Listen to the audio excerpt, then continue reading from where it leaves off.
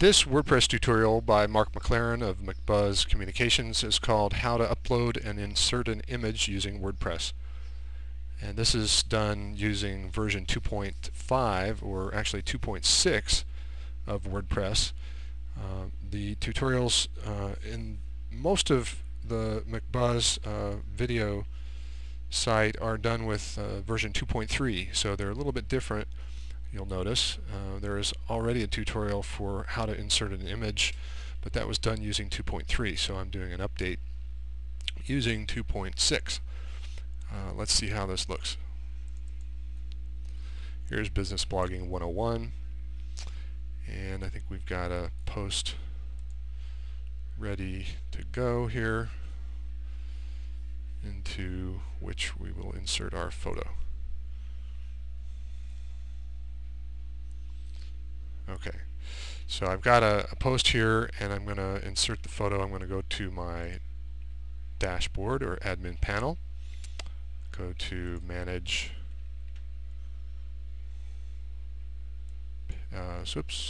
Pages, which is not what I want, Posts, open up the post that we want to use. Okay, and I'm just going to click with the cursor. Maybe I can blow this up so you can see it. Here, you can see I've got the cursor in front of the first paragraph, and we'll look at wrapping text around the image as well when we insert it. So I'm going to click at the very upper left corner at the beginning of this first paragraph to insert the image. If you can see it here, it's now in WordPress 2.5 and 6, there's an Add Media set of buttons. Okay, if I roll over the first one, it says Add an Image. That's what we're going to use. And there's also Add Video, Add Audio, and Add Media. Add Media can be used for things other than video, audio, or images, like PDF documents or Microsoft Word documents. Okay, let's click on Add Image. Okay, and then the Add Image dialog opens up. I'm going to blow that up a little bit too. That gets really big. Okay, so we have basically two choices here. You can see the OR. We can choose files to upload from the computer, or we can insert a URL. That would be an address for an image that's already uploaded somewhere. Okay, we can also click on Gallery or Media Library, but since we're uploading a file right now, we're just going to click on Files to Upload. Okay, go and find the file on your computer, select it. Okay, bring that in, and you'll see now that, let's see if I can shrink this back to where we can look at it. Okay, so the image is of a green door, and the title that's been brought in here is just kind of automatically generated using the file name. So I'm going to leave that as is. Normally you should try to put a descriptive title in for that image, and that will help search engines and people who use text readers, that kind of thing. Okay, you can also insert a caption, which I'm going to do.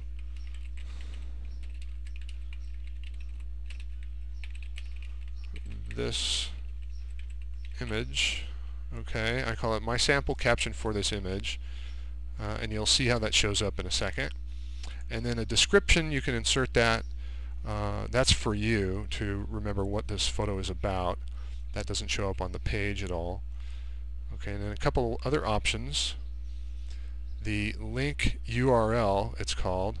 Okay, now this is if you want the image to be a link to something, you can select that or insert that here. Okay, if you don't want it to be a link, you can click on the button that says None. I'll blow that up. So you can see None.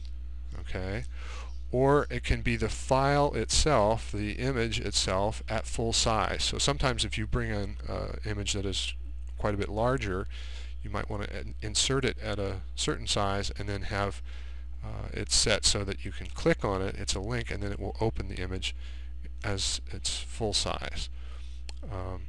Okay, or you can use a what's called here post URL.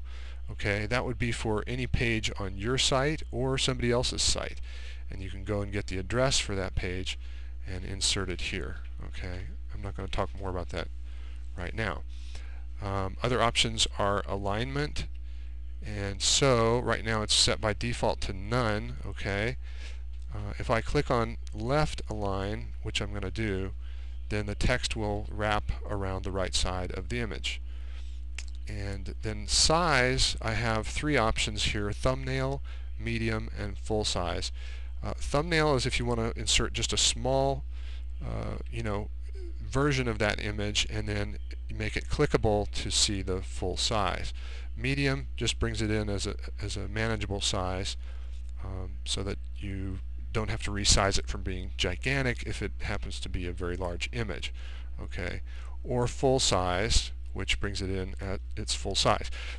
I already know that the full size of this image is going to fit fine in the window when I insert it, so I'm going to choose full size. Okay, now I can either click Insert into Post, which we're going to do, or I could just click Save All Changes, okay, and that will just keep the photo but not insert it into the post. Okay, let's click Insert into Post. Alright, there it is. Hopefully you can see that. I'm going to drag this window to open it up a little bit more. And can you see that the text is wrapping around the right side of the image very nicely? Okay, and that's because we have it set to left align. You can't really see it, but my sample caption for this image is appearing below the image in a very stylish frame, which is super cool. Nice feature that they added to 2.6. Okay, so now I can either view this post, preview it, or I can save it. So I'm going to go ahead and save.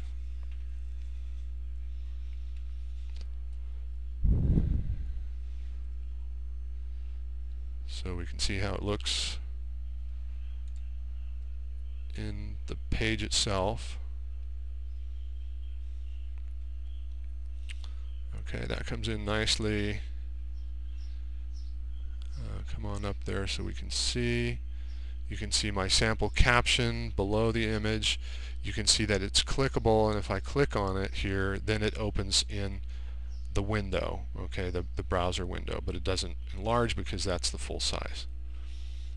Okay, now I want to show you very quickly how to insert the image if you've already uploaded it. Okay, this is a little bit tricky. So let's go back here. Say that we want to insert a second copy of the image. I'm going to hit return twice and get down there so I can add my image. Okay, I'm going to click on add an image,